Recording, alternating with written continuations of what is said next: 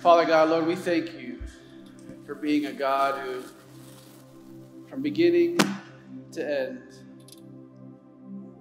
you remain the same. You are worthy of 1,000 hallelujahs, and we have from now until eternity to speak of your great name, Lord. Lord, we celebrate today the gift that you gave us. The gift of new life, the gift of a second chance, the gift of forgiveness, the gift that brought love. And it is in that name we pray. Amen. You may be seated.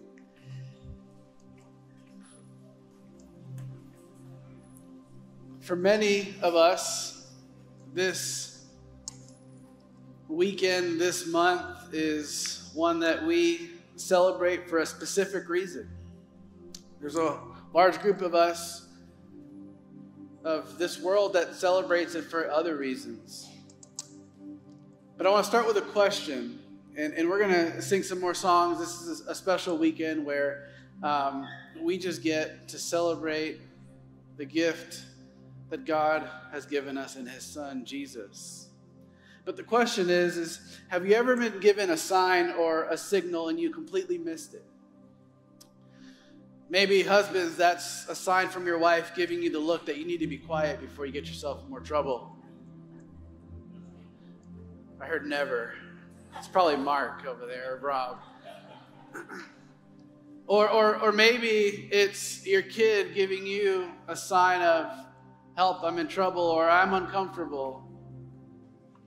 I know Adeline and Isla both give me that look. But so many times there are signs and signals that we are given and we are just completely oblivious to it. In sports, so much of what happens in a play revolves around signs or play calling or giving someone a signal. Just this past week, it happened in a game where, in a crucial game, in overtime, if you're a Bills fan, I'm sorry, but player went one way, he threw the ball another way, completely missing the sign he thought he was supposed to go the right way. I'll never forget, speaking of sports, one of the biggest games of my high school time. We were playing in Texas, and we had the lead. And since there was no shot clock, what we decided to do was do what we called box of one. And if you don't know what I'm about to say, it's fine. You'll get the point at the end of my story. But we would basically have someone at the top of the key, and we had each person on the corner of the paint. And when that guy would dribble one way, the guy from the bottom would come up. The guy at the top of the key would set the pick, leaving him open to get the ball. And we would just keep doing that. And we knew that if we could just stall, we would win the game. We didn't want to put the ball into the hands of the other team because they had this 7-foot giant that whenever he got the ball, he scored. So we're like, we can't do that. We just got to hold the ball. There was no shot clock, so why not?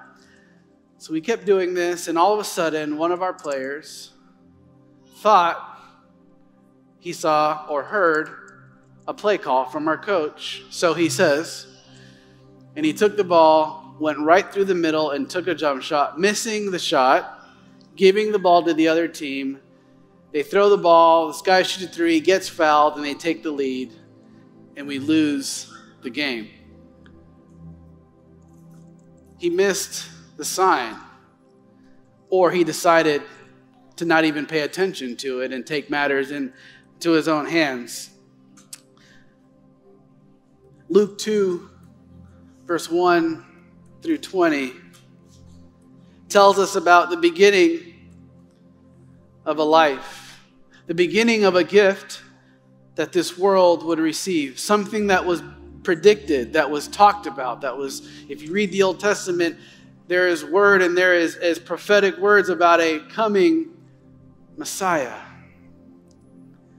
It tells us all about the one who would come to save us, to save the world.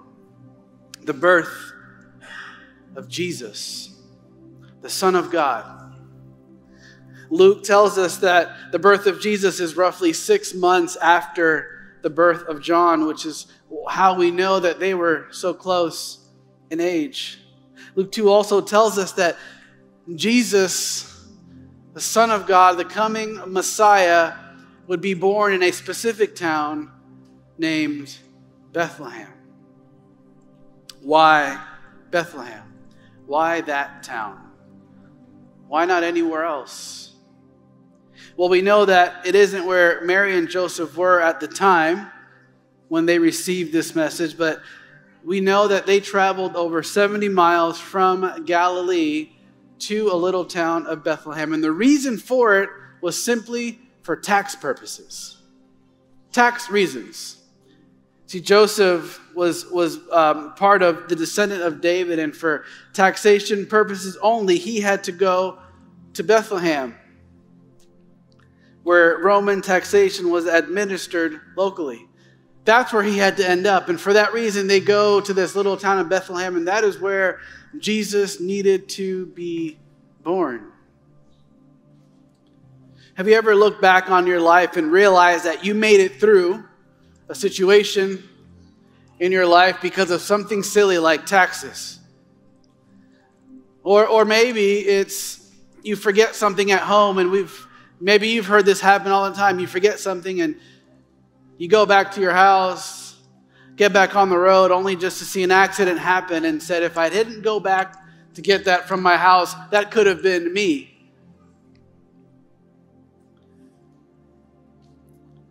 Jesus would be born exactly where he needed to be. And God's plan continued to move over despite the world trying to break it apart.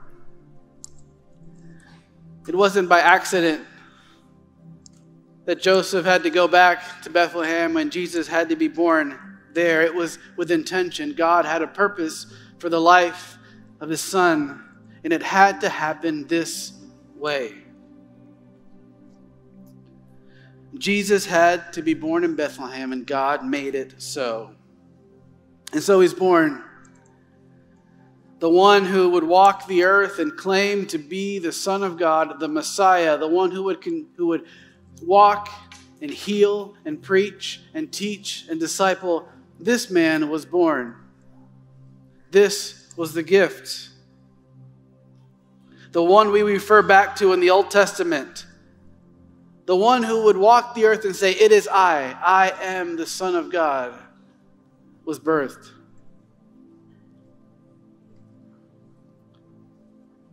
But even then, even though God would send his son, would give us the ultimate gift, as Luke 2 tells us, the reason why we celebrate in this season, even then, people would not believe. People would miss the sign.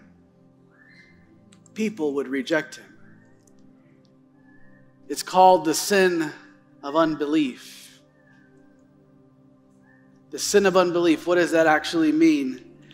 The Jews had been asking for a sign. The Jews had been asking for a Messiah. The chosen people of God were wanting and hoping and praying that God would send the Messiah. And they were expecting this huge, triumphant entry into the world. In a fiery chariot with trumpets loud, just in all of God's glory, he would send his son. And that was what they were expecting. Instead, they got a baby in a manger. The picture of humility, who Jesus actually was. And so they expected something. They didn't get what they thought they were going to get, and so they rejected it. They said, there is no way this could be the Son of God. This baby in a manger, no way. They expected a sign and got a different one, and so they chose to not believe it. Jesus was born. God sent the world a sign. We know from the story the star that would be above him. Those who would come, give gifts, celebrate the one who had been born. God sent us the gift. God sent us a sign. We had a choice back then, and we have a choice today. Do we or do we not accept God's gift in his Son, Jesus Christ, the one who promises to deliver us from anything that we're going through, the one who lets us live freely and walk in his grace and his mercy to be called his Son? What does it even mean to accept this gift, to accept Jesus? Accepting Jesus, the gift of Jesus, means dying to yourself so that the only one who's righteous can live in you, so that you and I can have another chance at life and live eternally in a design which we were created to exist in. That was the sole purpose of the birth of Jesus, so that we could have a second chance at life. This time of year, we don't just celebrate the birth of Christ, we celebrate the reason for it. Jesus is the reason, and what he did is our resolve.